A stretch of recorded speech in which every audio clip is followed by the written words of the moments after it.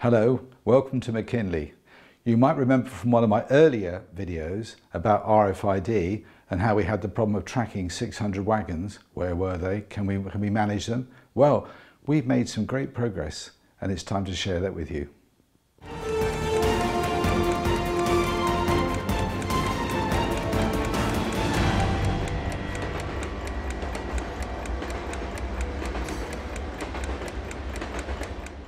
So on a quick recap of why we want to use RFID.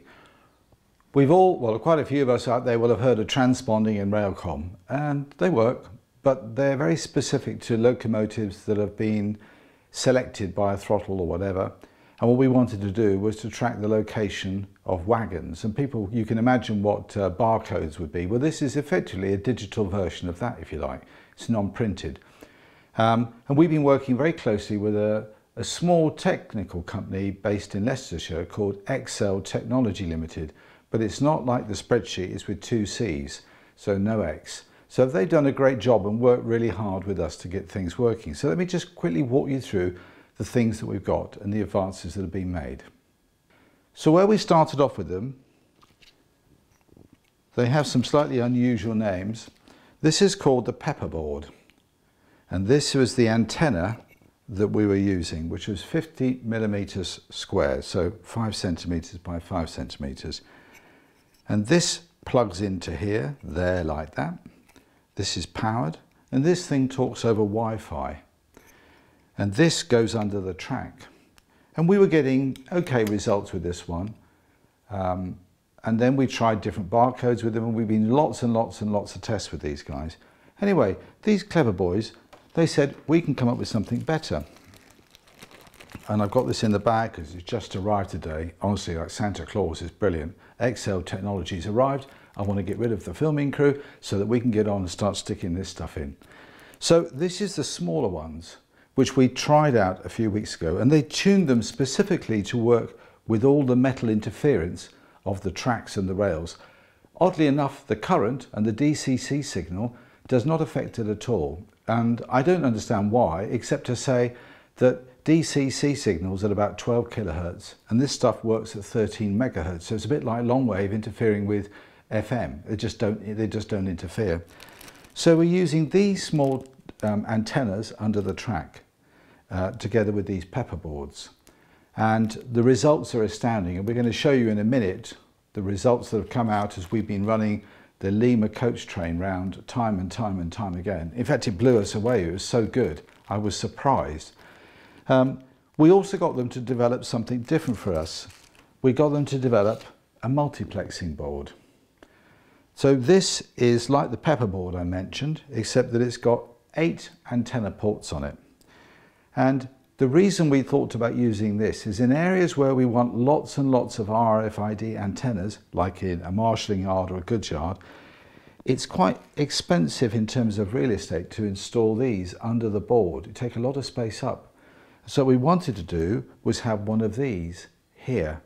So we've installed it in Sheffield and we put the small antennas in here. So we've got these antennas in this tracks here.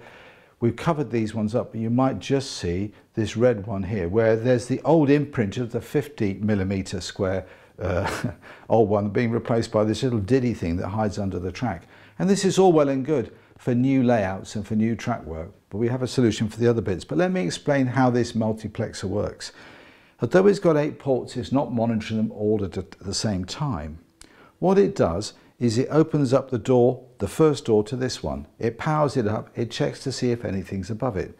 And if there isn't, well, if there is, it reads it. Anyway, it then shuts it down and it goes to door 2. It can only have one door open at a time, if you think of the metaphor. So if things were going through very quickly and the door was shut, it might not see it. But we're putting this in siding areas where we're using shunters to drive trains at a sort of scale 15 to 20 miles an hour. I imagine Bernie might go faster, but we've limited the shunting speeds in our ESU chipsets, but I haven't told him yet. That'll fox him. But these things will work really well because the velocity of the wagons just doesn't overload it. So they developed this, and that's an outstanding result. And then the final component, which is worth adding, is where we're going to be putting RFID into the existing layout. we wanted something which would be non-disruptive to, as much as possible, to the existing track work. Obviously cutting out a small little 25 by 25 millimetre square isn't so bad as a 50 by 50, it's 1/4 of the surface area. But these things are designed to go in between the track like that. And they can cope into 4th and 3rd radius as well. And they work just as well. So in areas where it proves to be really difficult getting antennas under existing track, we've got these. The difference between these two here is that we've coated one in the heat shrink. You can buy big flat tubes of this stuff. We just slide it over, pull the cabling through, and then Pete applies his heat gun, shrinks it all down, so it disguises it and protects it. So that works really well in terms of not having great big green blobs in the middle of Manchester goods yard. We can have these little black blobs without the yellow tag on it. That's to help us debug things. So that is the technology update, and it's an amazing set of results. So let me just quickly show you what I mean by where we have with our wagons. We use this phrase triplets. You'll keep hearing us talk about that. And it came from the idea that if you want to have modestly or reasonably scale length trains of 20, 25 wagons coming into a station, and you need to shunt them all around, it would take you an hour to marshal 25 or 24 distinct wagons into different spots. But if we put them into sets of 3 and marshal them around, it means we've only got up to 8 blobs, 8 triplets to shove around the layout, which means that we cut that working time down to 15 to 20 minutes, which means we can have more trains coming through and more destinations and keep people busy and interested without the layout being quiet. And the way we put it, if I push this triplet over, you will see that we've got sponge on all of them just in case we need to swap wagons, and the RFID tag is on the base of the middle wagon. And all of these triplets have all got the same around this layout. And basically when that wagon goes over that reader, and here's an interesting point to just understand, if the wagon isn't in this yard, and it's all about databases, every model railway should have a database in my mad opinion. The database, when this wagon goes over that reader, the database, the system will recognise that it's gone over that, and it will say, where was its last location? If its last location wasn't D7, which is this sidings number, then it will say, well, it must have just gone in because it's gone over that. And if it goes over it again, it can say, where was it before? It was in D7. Oh, well, it must be in the head shunt area now. And so we can use some smart logic with this RFID to locate wagons. So if we've got a wagon that's got to be unloaded in, suppose this was a brewery siding, and this comes in and it's appropriate van or truck to go in the brewery siding, and it's full of stuff to be unloaded in the siding, it will do it once it's known it's gone in. It'll have to wait 10, 15 minutes before they can take it back out. But if you put this thing into a siding that wasn't appropriate, it will just stay loaded. It won't unload that wagon. And you'll lose points and have to go and make tea. So it's going to be an interesting journey, and we're going to get to the freight management side in another video. But what we wanted to do today was to share with you the success we've had with this stuff working, because it surpasses my expectations. So now we're going to go over to Ian, who's going to show us the data coming through on the computers. So let's see it in action and run some trains.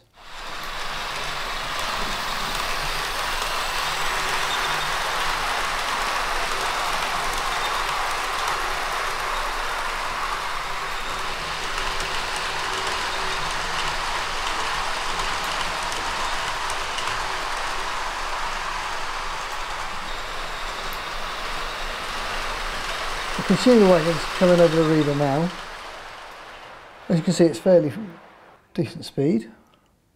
The speed's quite good. And as you can see, there should be 14 reads for the 7 coaches. We'll then feed into a block on the display. It's not the same block, but it shows you what comes through onto the reader. And then we've taken all this data that was previously been shown, and then we've exported it out into an Excel spreadsheet. And when we look at the Excel spreadsheets, we can see that we got a perfect read every time.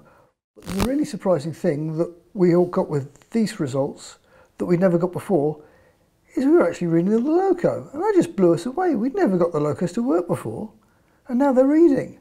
And this opens the door for all sorts of useful features in the freight management, to be able to track the locos as well as the wagons, is going to make the life of the station manager and operators at the stations a lot easier. So there you see the results. It's just fantastic news. And that parcel that arrived today, I can't wait to get us testing on putting the new antennas in where we've got the old ones and actually thrash it continuously with the Freight Manager software, because Steve Winter built the Freight Manager software during the end of first lockdown and we haven't been able to do a thing with it. And here we are ready. Sheffield's ready. We've got the panel to control it. We've got the RFID tuned now. And so I can't wait to share with you the results of our Freight Manager experiments. Until the next time, thanks for watching.